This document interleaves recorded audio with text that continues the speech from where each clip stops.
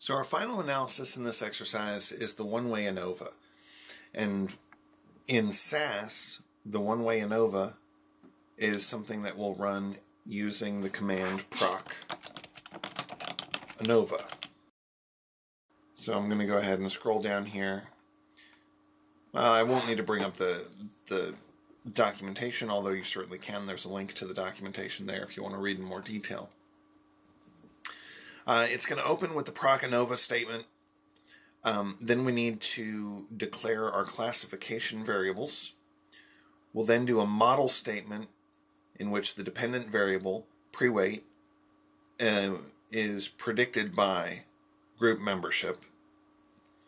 And then we're going to wrap up with the means statement to report the means for each group, and we'll use the /Tukey statement to run Tukey's HSD to do pairwise comparisons of each group.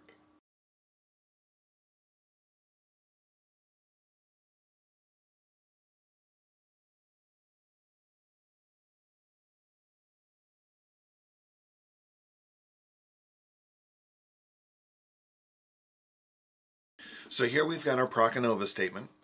We're using the anorexia dataset. The variable called group defines the treatment group.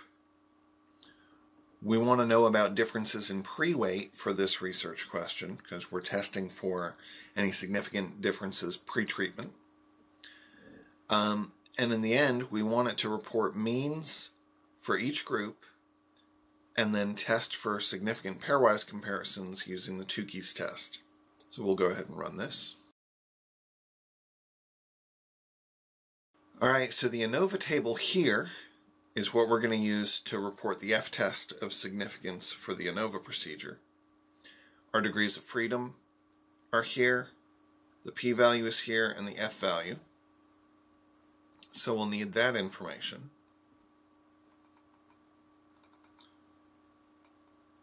Then here's the Tukey's HSD pairwise comparisons, and it gives the differences between each group, and it flags comparisons that are significant at the 0.05 alpha level, but none of these are flagged, so there's no differences between any of the groups. So now we need to paste this output into our document and write up the results.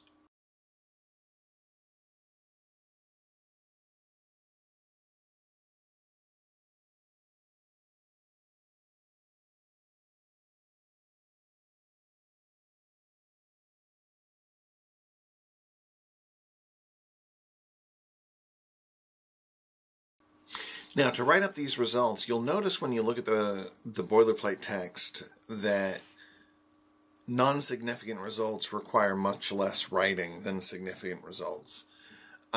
We need to be able to give the descriptives for each individual group, but we also need to specify which groups are significantly different than the other groups. It also occurs to me, though, that we have the differences between means but not the means themselves, so we need to go run a quick proc means.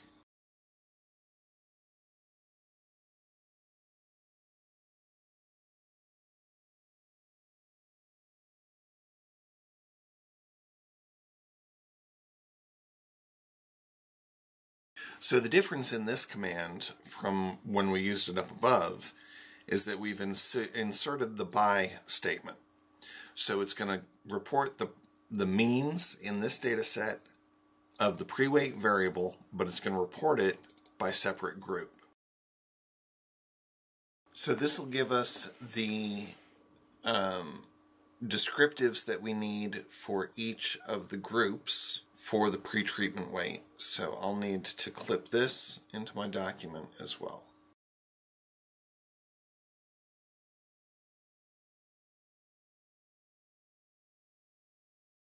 Now by making that just a little bit smaller, I was able to squeeze them both in, makes it easier to see everything.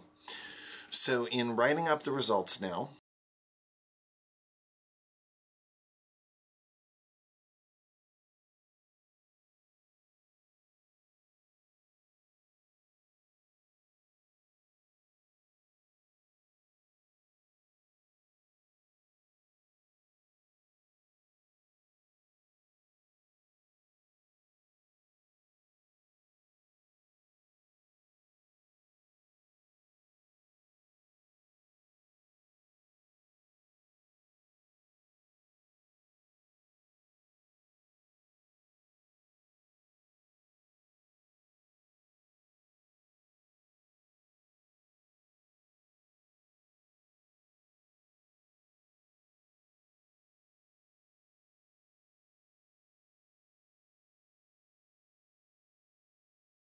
so I've written out the framework here. There is no difference in the pre-treatment body weight of patients with anorexia, whether assigned to the behavioral treatment group, the family treatment group, or to the control group.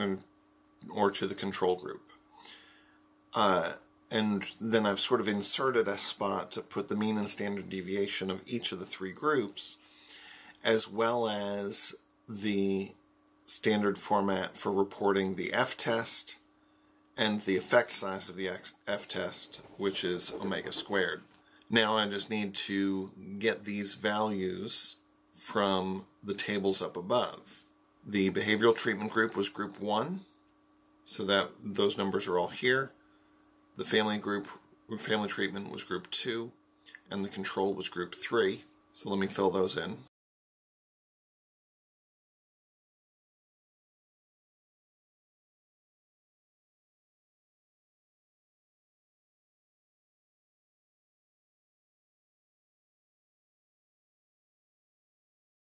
And then the numbers for reporting the F-test come from this top table up here.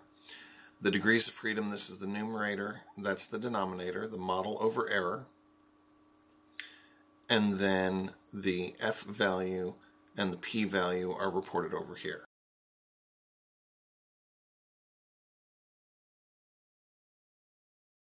Now, to calculate the omega squared effect size, let's go ahead and open our effect size calculator.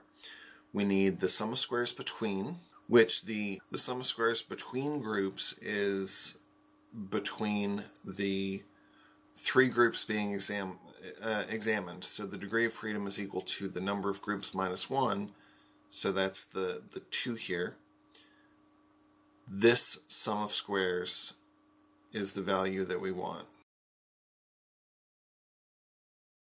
Sum of squares total is this one down at the bottom here, the corrected total.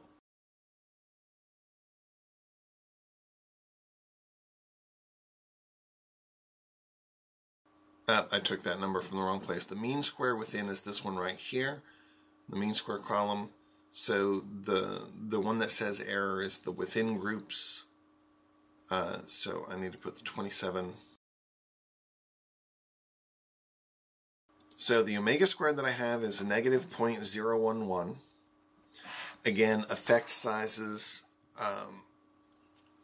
the directionality of an effect size only sometimes makes sense. The size of the effect, it doesn't matter whether it's positive or negative, it's the magnitude of it that we're interested in, so we'll report the absolute value of this. So our omega value is 0.011, and according to our interpretation guidelines, that is definitely a small effect. These interpretation guidelines come from the Field's text. So instead of citing Cohen, I've cited Field. So that's how you would perform the one-way ANOVA for the example exercise. Go ahead and give it a shot with the homework exercise on your own.